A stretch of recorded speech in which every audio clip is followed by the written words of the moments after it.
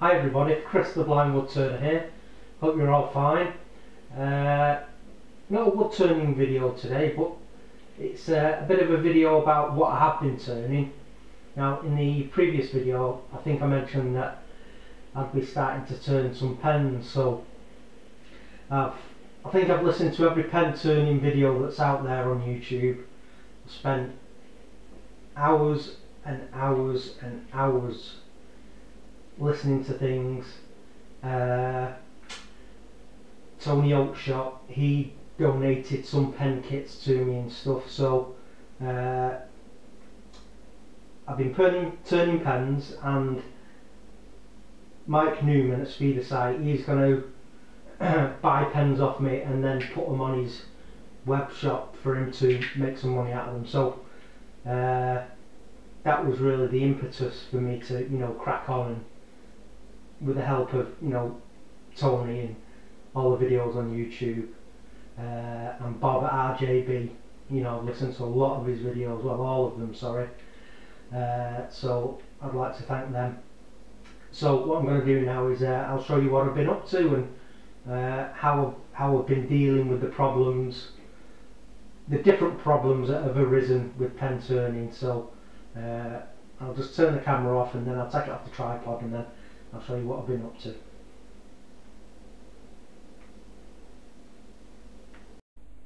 Okay, I'm at the kitchen table now. So on the left, now again, excuse my hands just while I sort of like get some situational awareness of what's going on.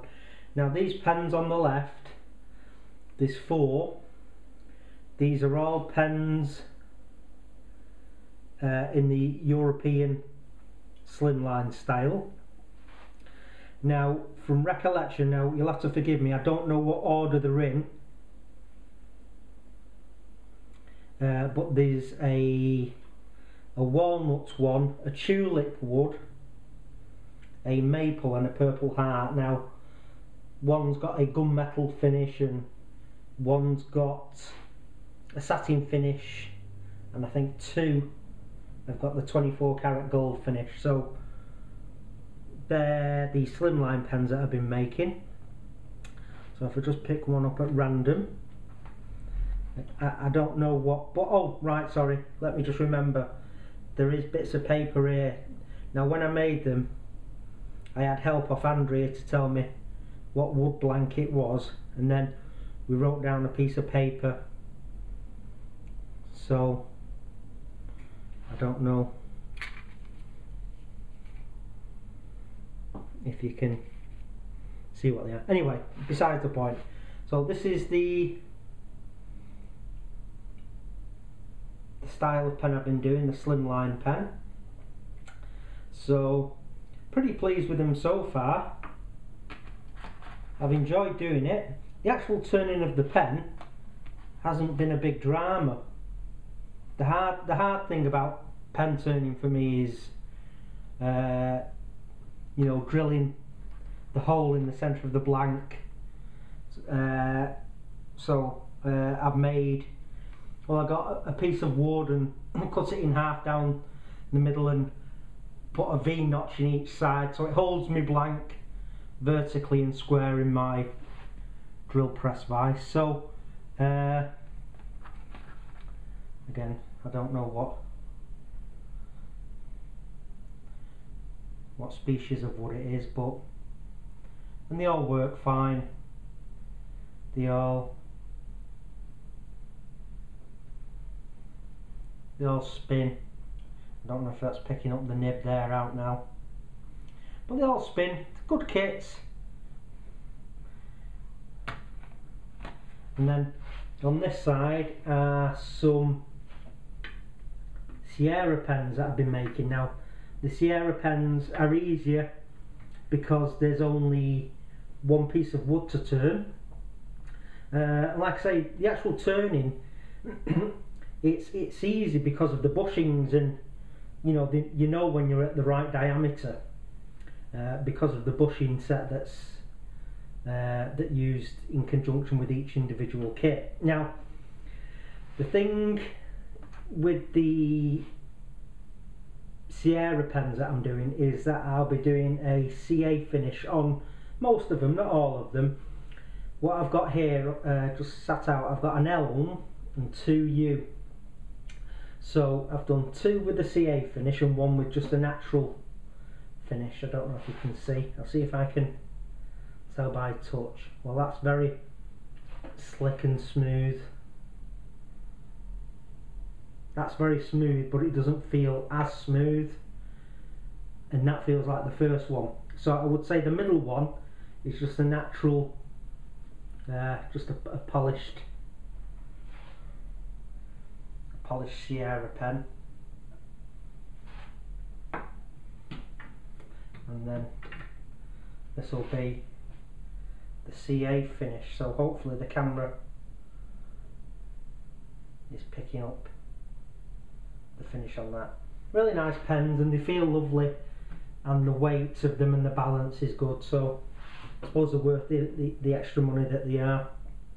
So what I'm going to do now is I will just pause the camera, and I'm just going to get a little gizmo that I've had to make to help me do the CA finish. Right, here's the little aid to sanding the CA finishes. Now obviously these micro mesh pads, I think there's 9 of them, you start with the coarse grit and work all the way up to the finest. So obviously I could do that by touch, but it'd take, you know, extra minutes that I'd rather spend on something else, trying to feel what grit I'm on next, and I could knock them on the floor or lose them, so I had to come up with an idea to make things easy. So I've made this little stick, and I've got an old piece of chipboard Formica, and I drilled 9 holes along its length, and then I've put a little screw eye. Now the screw eye is over on the left because that tells me what side I need to start from. So where the screw eye is, that's the coarsest, and as I work away from the screw eye, getting finer, and I've tied them on. So basically, as I'm sanding through these grits, I hold, obviously I dip it in water first. I've got a tub of water, and then I'll grab what grit I want, and then I can hold it under the work on the lathe, and then when that grit's done, I just move along to the next piece of wire, and that's the next grit. So that's how I've been working through and using the micro mesh pads. So I think it'd be a good idea for anyone to, you know, put them on a stick like that, because it just, excuse the pun, but you could do it blindfolded, and I'm sure not everybody, you know, knows instantly what grit they're on next. You know, some people might memorize all the colours and, oh yeah, that shade is such a grit, but you know, some people might not be bothered with that, and this just takes all the fuss out. So it's a good little thing, and it helps me. So that's basically what I've been up to the past 10 to 12 days. And now a couple of problems I've encountered is I've used CA glue on a couple of tubes to mount them in, just trying that, and I have noticed that sometimes the tube, when you're pressing the pen together, when it's completed and you're pressing it all together, the tube has started popping out. So obviously the adhesion, and I've sanded the tubes down and roughed them up to aid adhesion, but they still started popping out, so I've had to apply a bit more glue and then push it back in, and I've got accelerator as well, so that's one little thing that I found that can happen. So I've used epoxy on most of them, and I'm certain that I'm going to use epoxy on all of them now, because, you know, I just don't want to take the risk. So some 5-minute epoxy, and I'm pretty happy with everything the way it's going. So I'll just turn the camera off and put it back in the tripod. So that's what I'm up to with the pen turning at the moment. Really enjoying it. Each pen takes me about 6 hours to do, but it's gradually coming down in time as I get a routine established in my mind, and in the garage I've got a couple of storage containers with drawers in, and I've got a container for the slimline pens, and I've got a container for the Sierra pens, and I've got each item in its own little drawer so I can locate stuff that way. So again, it's just routines and systems, but it's the same for anybody. You know, if you have stuff thrown about everywhere, especially the parts of a pen kit, you're just asking for trouble. So it's best to keep little small parts like you get in a pen, the mechanism and maybe a spring or a nib, just keep them all contained. So I'd like to pretty much finish this video now with saying thanks to everybody. I've been doing videos for about 5 months now and thoroughly enjoyed it. It's very hard work for me, and especially now Charlie's back at school and I'm trying to do things on my own, but I wouldn't go back. You know, it's amazing, all the amazing feedback that I've been getting off people.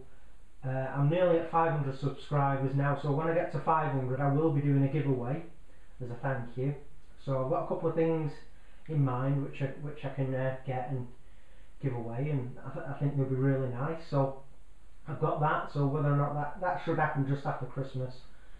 All the people that have taken the time to maybe change their editing and production style, bearing in mind, you know, that I'm blind, and there's a lot of people out there that take the time to edit the videos and add extra information and measurements and important stuff so I can get a good visual picture. You know, it's people like Carl Jacobson, Mike Walt, Larry, the Tiny Trailer Workshop, Robbie the Woodturner, Brendan, Baking Soda and BMac Woodturning. Who else? Martin from Martin's Bazaar, Tom Stratton, Sam Angelo, Custom Chris. Who else? Oh, there's lots. Stephen Ogle, Pete Freitag over in Germany. Like I say, there's a lot, and if I've left anybody's name out there, please forgive me. But if you've done something to help me, you know who you are, you know, and I do appreciate it. And also people that have spent the time to message me personally, you know, I've started some good relationships that way. Mike Atkinson over in America, and who else? Michael Olsen. He's sent me some lovely comments and emails and things like that. So it's really nice. The community of woodturners and woodworkers, it's one of the greatest groups of people that I've ever had the pleasure to know and talk to. And without you guys, you know, I wouldn't be as far, and I'm not far on in the scheme of things, but I personally wouldn't be as far on as I'd like to have been if it wasn't for everybody that's took the time and effort to help me, you know, and I really do appreciate it. And there are other blind woodturners and woodworkers out there, and you know, I'd like them to, you know, get in touch and tell me about their experiences. But I've had a great year. I hope you all have a marvellous Christmas and you all have a well-deserved break and recharge your batteries. I've also got, after Christmas, I'm going to move my lathe into the middle of the garage, and I'm going to get another lathe. I'm going to have one just for pen turning, and I'm getting a midi lathe that will have variable speed and a bigger swing, so I'll be able to do larger pots and do some platters then, and you know, step up another gear, you know, and keep chasing the knowledge. So Merry Christmas to you all. You know, I consider you all good friends, and I look forward to, you know, speaking to most of you again in the new year. This isn't to say that this is my last video before Christmas. I might do a pen video in the next few days, all being well. So all the best, everybody. You mean the world to me, and in fact, I'm going to give you a hug. So everybody, come in, come on. There you go. Merry Christmas and a Happy New Year, guys and gals, and I'll catch up with you soon. And thanks once again for all the help. You know, it's been great so far, and I'm really excited about what's coming up. So, bye.